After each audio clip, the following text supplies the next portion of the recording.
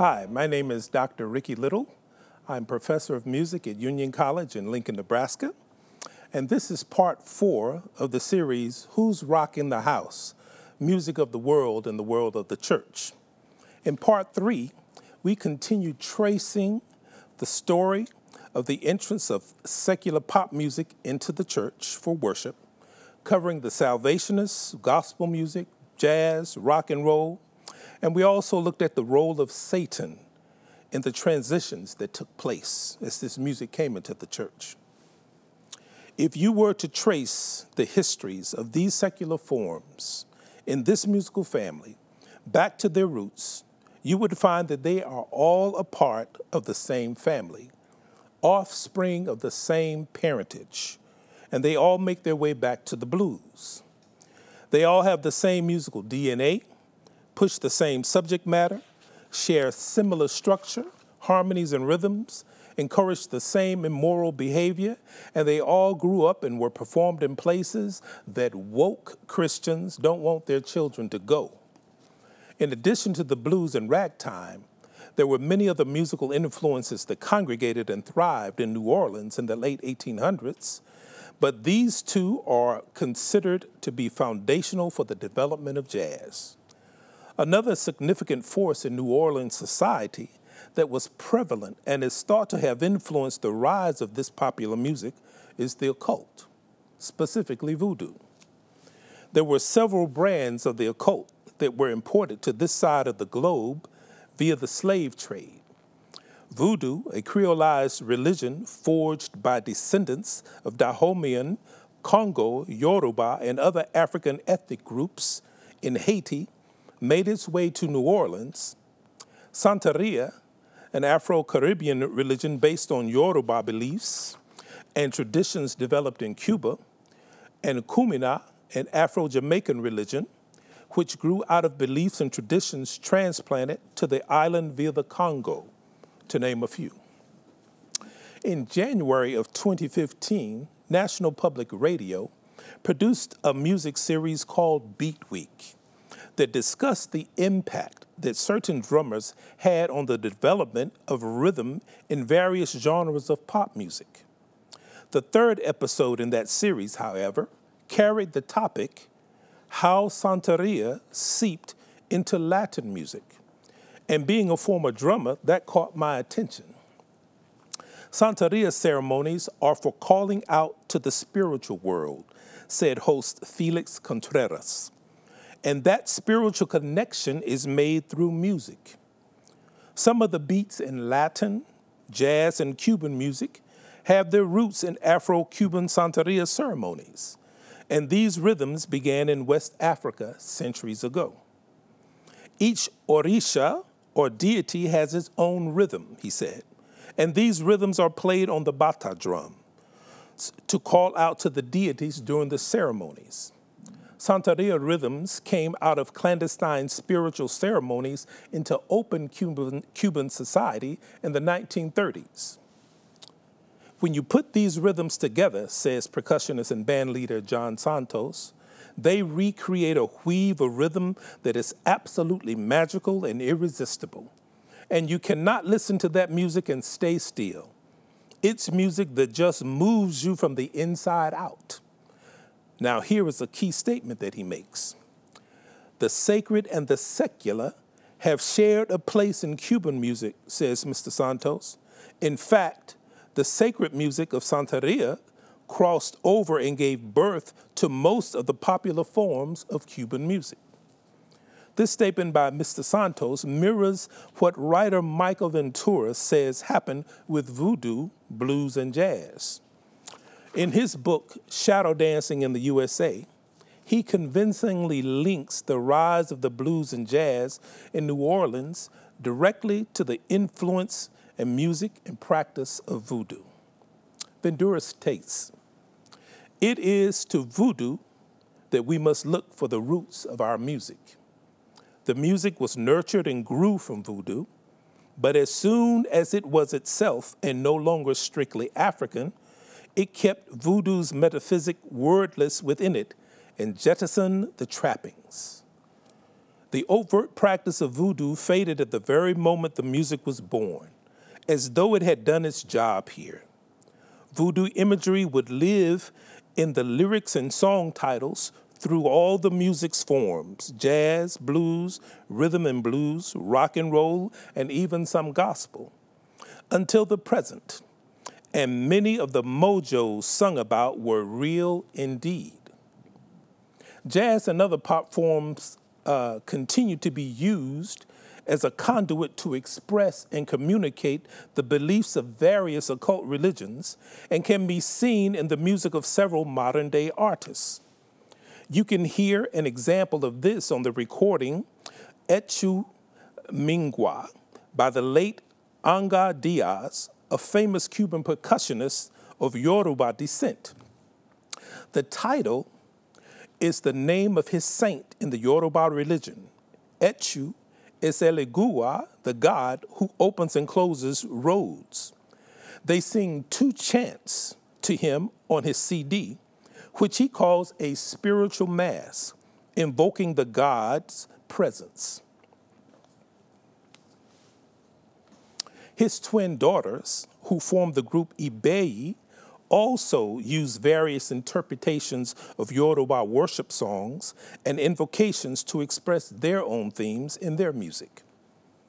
Afro-Cuban jazz singer Dame Acrocena embodies her Santeria faith within her music, and the British Jamaican jazz and soul singer Zara McFarlane fuses jazz, blues, and soul sounds with the occult religion of Kumina.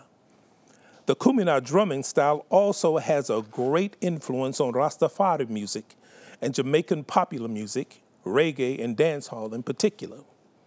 This reminds me of a story I once read of a young African man who once attended a Jimi Hendrix concert. At the end of the concert, he went backstage to see Mr. Hendrix and asked him where he got the rhythms from that he used in his music. He said, "Because my father is a witch doctor in the village that I come from, and you use the exact same rhythms that he does." Continuing with Mr. Ventura, he gives a few quotes from musicians who describe bits of their philosophy about their musical intent and the function of these secular genres as it relates to the influence of voodoo. Composer Sun Ra wrote, "I want to put them in a sort of dream state between myth and reality. I'm dealing with myth, magic, things of great value."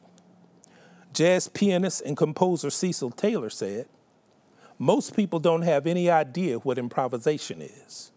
It means the magical lifting of one's spirit to a state of trance. It's not to do with energy. It has to do with religious forces. Part of what this music is about is not to be delineated exactly. It is about capturing spirits." Mr. Ventura again. "This was the blues that was played in small cramped shacks, honky-tonks, juke joints, barrel houses, at the edge of nearly every small town in the South, west unto Texas and north to Chicago. In the joints where it was played in its heyday, it was dancing music. Sometimes it was a piano, sometimes a combination of instruments, and often just one man with a guitar. But people came to mingle, to gamble, and to dance.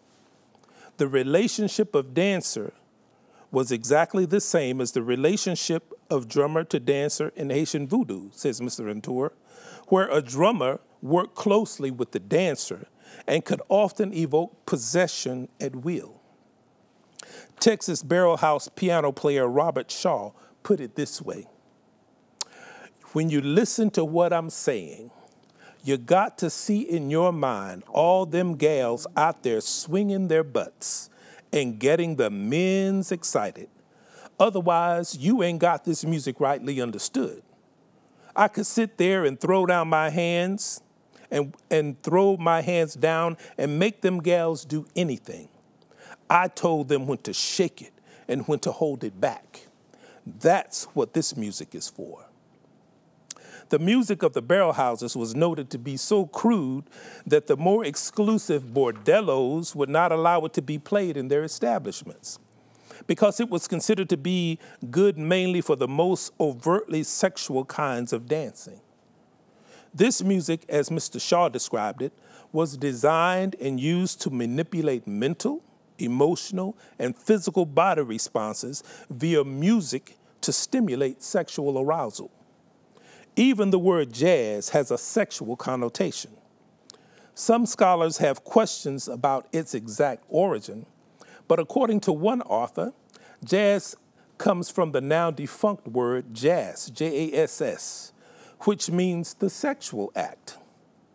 Robert Farris Thompson thinks that jazz and jism, J-I-S-M, likely derived from the Kikongo Denza, which means to ejaculate.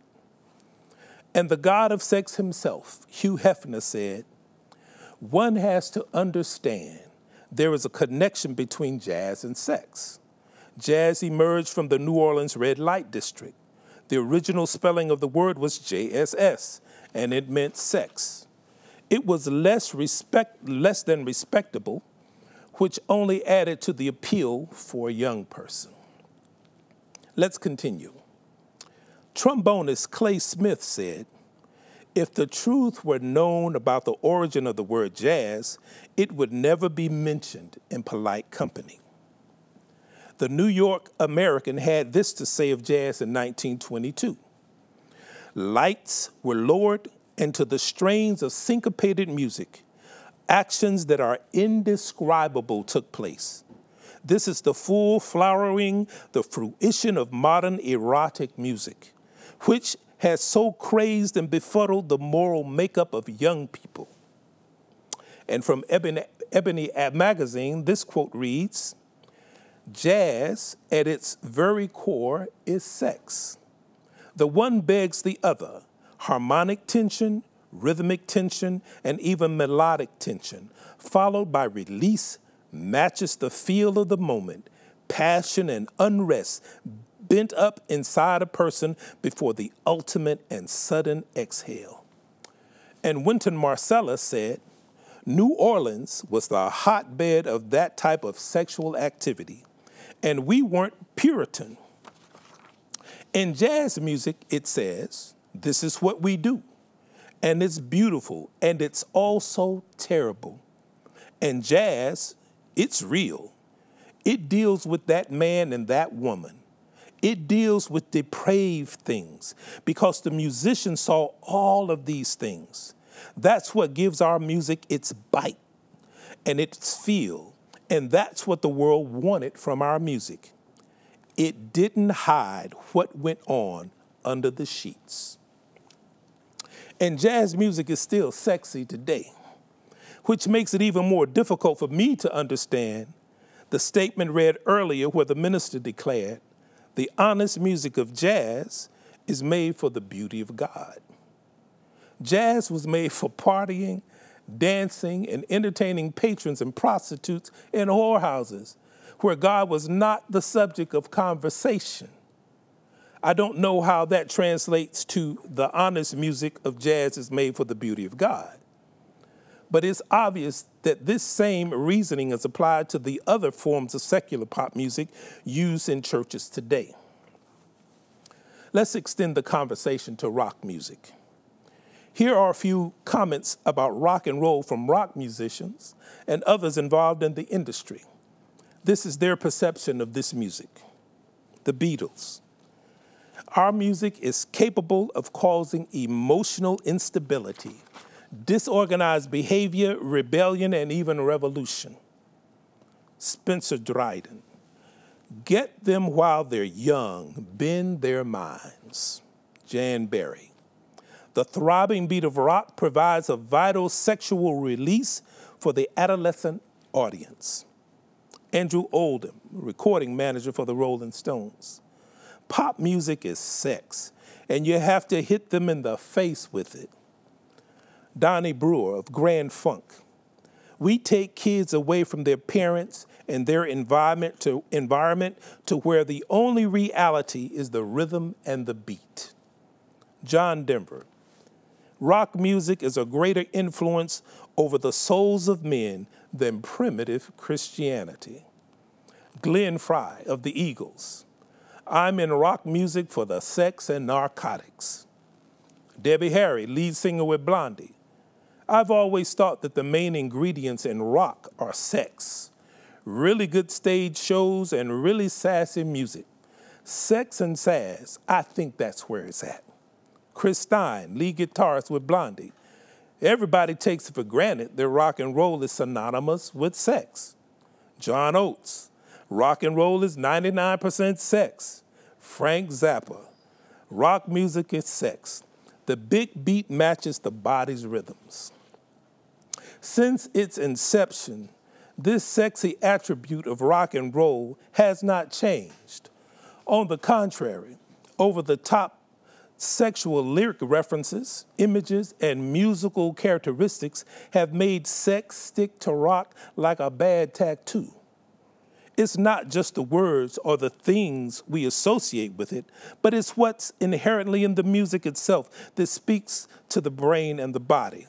And when you combine all of these elements, you get a force to be reckoned with. I have intentionally here focused on blues, jazz, and rock just to lay a foundation and bring things into perspective. But via musical DNA, parentage, association, mission, function, and history, this also covers the other secular genres that came out of these and have made their way into the church.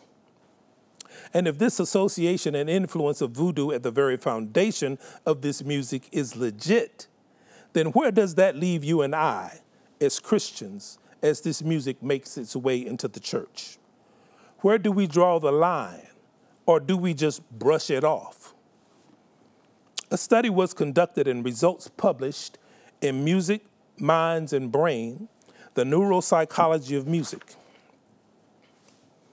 In this study, the motor pulses produced by the brain to different musical stimuli were measured. The range of music included rock, blues, classical, and ethnic samples. It was found that especially when rock music and jazz were played, the motor pulses produced were the same as those normally produced by the brain during sexual arousal.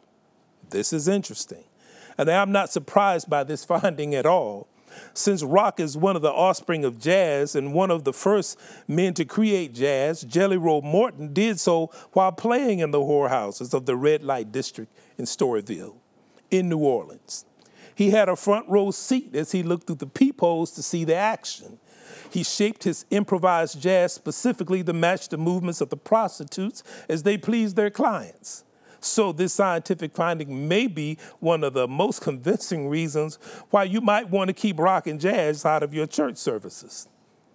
Why would you want to stimulate the brains of the saints to go in a sensual direction during a sacred service that is supposed to awaken spiritual thoughts? Imagine that contradiction and struggle.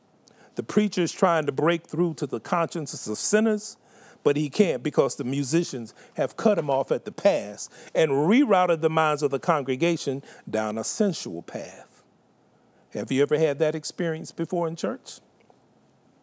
Faced with that, it doesn't sound like Jesus or the preacher has much of a chance. And young ladies, this carries over into the dating experience as well. For some men are known to use certain types of music that can be quite sensual to help melt down your moral defenses with the aim of compromising you physically. So on your next date, if Loverboy decides to spin some jams that create an atmosphere of sensuality instead of spirituality, make sure you stick a pin in it and have him play music that will elevate your minds and keep your bodies in an unaroused state. Ellen White spoke to this by saying, young men and women have a keen ear for music, and Satan knows what organs to excite, to animate, engross, and charm the mind, so Christ is not desired. Satan knows that with the right atmosphere, the right words, and the right music, he can ride the musical frequencies deep into your brain and touch you, lure you, and tempt you, and break you down physically, emotionally, and spiritually. And it's hard to think about Jesus when all of that is going on. All of these genres of pop music have a sordid history and vibrant relationship with sex. The immoral kind, that is. Have you noticed that? There are song examples from these genres that I could not use in this presentation because they are sexually explicit, triple X rated, true erotic music. And the examples I'm thinking of were created by professional musicians who once claimed to be Seventh-day Adventists. This sexual graphic association of this music matches with the voodoo model of old, because just as there is a strong sexual component to secular pop music, there was also a strong sexual component to the music and rituals of voodoo in its early days in America. Because near the end of each ceremony, once the dancers were possessed and everyone had drunk of the brew in the cauldron or the tafia, the dancers completely possessed by the power would pair off in lustful abandon, and the ritual would end in orgiastic fashion. Having made this sexual connection and the comparison with Mr. Ventura, which Mr. Ventura made earlier, between the musician and dancer in voodoo and the musician and dancer in blues and jazz, I would like to pose a question. How is it that current day Christian musicians who worship Jesus Christ and current day occult musicians who worship false gods and spirits of the dead can find common ground in these same forms of secular pop music to worship their gods, who from a scriptural standpoint have absolutely nothing to do with one another? How is that possible? How can it be that jazz and pop are the perfect vehicles for communicating with the spirits of the occult, be the perfect music for immoral sexual escapades, and be the perfect music for communicating with the Holy Spirit of God all at once? Anybody out there got that answer for that? I certainly don't. And remember, the reason that we are focusing on these genres of popular music is because they are the ones that have infiltrated Christian music. Because it's certainly not Chinese folk music that has invaded gospel. It's not the music of the Aboriginal Indians that has taken over contemporary Christian music. It's American popular music. You don't see any music executives from Sony running over to Mongolia trying to snap up their latest hot tunes to use as crossover into Christian gospel music, now do you? The dominant music characteristics of this music appeal to the feet and to the carnal in us, the sexual and not the spiritual, and rightly so, for that is exactly what it was designed to do. And just look at the commercial relationships which this music fosters. It sells and identifies with everything from tennis shoes to hamburgers to football to sex to spiritualism. How can it be that Christians would want to put God's name on such, or even think that it is necessary, appropriate, or wise?